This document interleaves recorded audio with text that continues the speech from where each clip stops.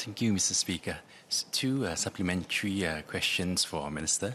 I think first on the nutritional values aspect of it, has the government or ministry conducted any studies on the percentage of food that actually meets the nutritional guidelines and adherence with the HPB's requirements?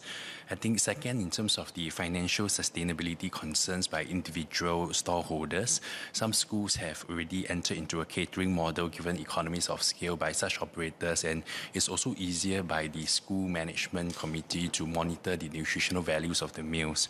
So in light of this, would the Minister consider reviewing the current decentralized canteen management model?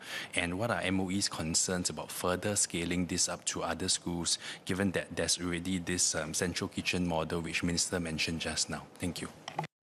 Minister Chan.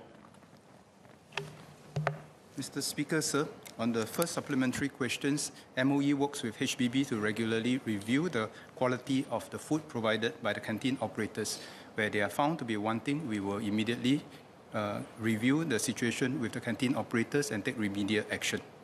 On the second question, as to the scale and the speed of the scaling up of the central delivery model, it will very much depend on the circumstances of the various schools as well. Different schools have different needs, and we will make the necessary transitions according to the different needs of the schools.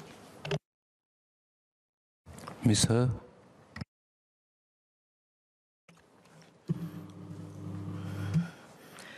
Thank you, Mr. Speaker. I would like to address a couple of points in my SQs. The first relate to vending machines.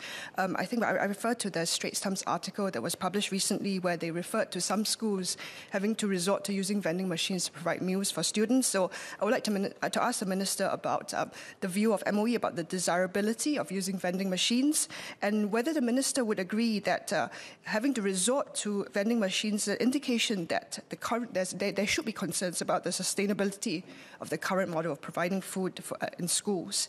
And secondly, I think I would like to press a little bit more on this, on the nutritional value of food, just to ask a SQ about whether MOE has any program or plans to get input from professional nutritionists to better understanding the needs of our students, particularly those from lower SES backgrounds, to make sure that food is tasty and culturally appropriate. After all, this is an opportunity to invest in the health of our future generations, both for physical health and also for mental health. Thank you. Minister. Mr. Speaker, sir, the use of vending machine is one out of many options that we employ to provide options for both food and drinks for our schools. So, of course, there must be a reason why we have used vending machines for certain schools.